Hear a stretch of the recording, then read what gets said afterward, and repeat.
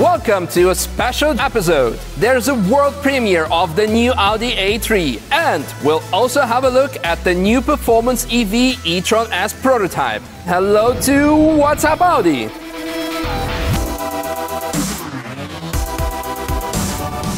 Did you know that the A3 was the very first of its kind? It was 15 years ago. Audi redefined the hatchbacks and introduced a new category, the Sportback. Audi presented the fourth generation of the A3. What do you think? When we started the A3 design, two things were very important for us. First, we wanted to make the car more sporty than today, and second, we wanted to invent a very striking, characterful body side theme. We shortened the rear overhang, and we shortened also the window graphic by putting in a very thick C-post. And this C-post reminds us a little bit on our iconic sports car from the past, the Audi Quattro.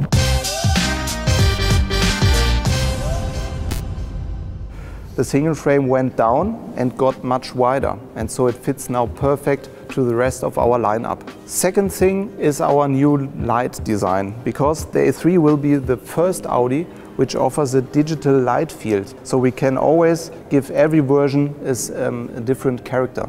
So this is a world premiere in the A3. The last thing, which is very obvious, is a very prominent bumper design, which is already in the base model quite sporty.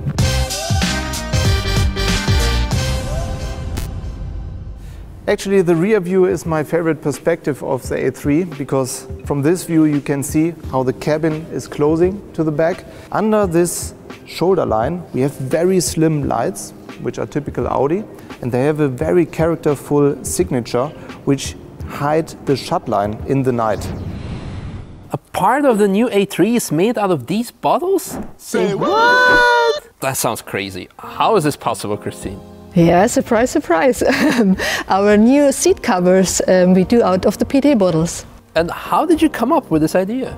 In show cars, we always try a little bit more. For example, in the e-tron GT show car, there were fabrics out of textile waste, PET bottles, new polyester mixed together. And now for the series, we complete with PET bottles. And is it just like greenwashing, or is it actually sustainable? It is sustainable, because at the end, you take something that has already been used and use it again. I have here the fabrics that we bring to the A3, and we start with the face fabric. The face fabric is done off the PET bottles, mostly. And then you have this recycled fleece behind. This is also recycled polyester. The only thing that we are working at the moment is how to bring the fabric and the fleece together, because then it's all unmixed, which is a very important point in sustainability. But soon we make also that, and then it's really a green product. And when car manufacturers refer to sustainability, they refer to lower fuel consumption, etc. Can you give us some more examples of technologies like these? I think that we can make the whole seat sustainable. So what about the substructure of the seat? You know that this whole thing gets more sustainable. There are materials that can be more sustainable, others it's not so easy. The fabrics really have a big potential in sustainability. Well, Christine, thank you very much for this detailed explanation, and I'm very much looking forward to try out this sustainable, and I would even say fashionable, technology myself. Everybody loves the instant torque of the EVs, but the new Audi e-tron S prototype performs like a real sports car. 3 electric motors, advanced e-Quattro make sure that you have ultimate performance and perfect traction at all times. Rally superstar Matthias Ekström challenged the e-tron S prototype on a racetrack.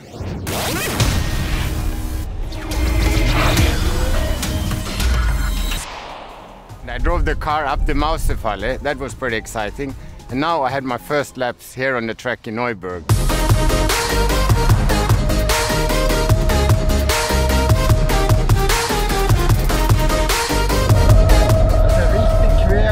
Så wie Rallycross kann er noch nicht.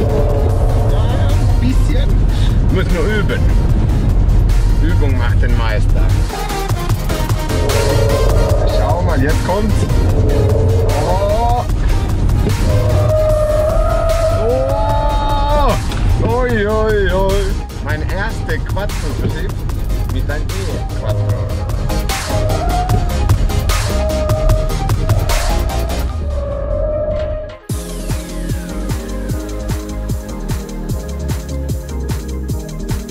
a lot of fun, I must say, and I was really surprised that the car had such a good balance, and I really could drift.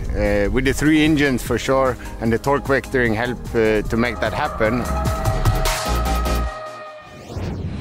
And speaking of Quattro, it has been a benchmark system for all-wheel drive for the last 40 years. Some of you might remember its introduction. Some of you might have grown up with it.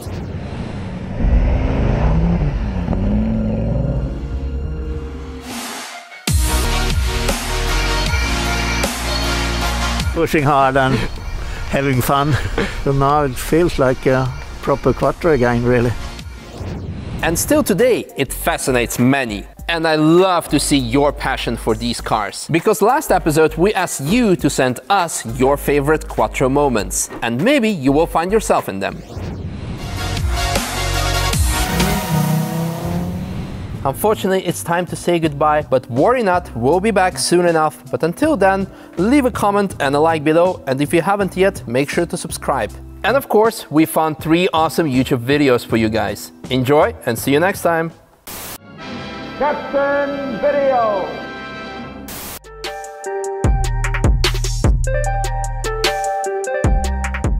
Commence full nerd freak out in 5, 4. Just turn around. Just turn around. Just turn around. Ah! Wow. This would be a pristine showroom for us. This is the most sports Quattros I think any of us have seen in one place. It's like you start to see the newer cars are like a little bit more worried about like, you know, all this would match. Yeah. But this is like, no. We needed that for that. We needed that for that and that. That's what works. Lamborghini invited me and a bunch of friends to test the brand new 2020 Huracan Evo. And this is the story about it. I guess this is my turn to drive. Nice.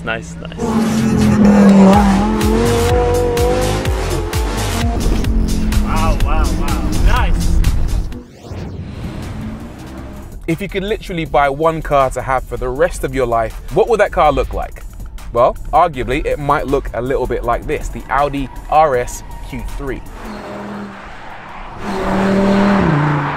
I'm a big fan in a few areas, starting with the looks. It's a car you'll take great pride in owning and showing off. It's also compact enough to make it really usable. It's still a car that many of us will definitely want to own.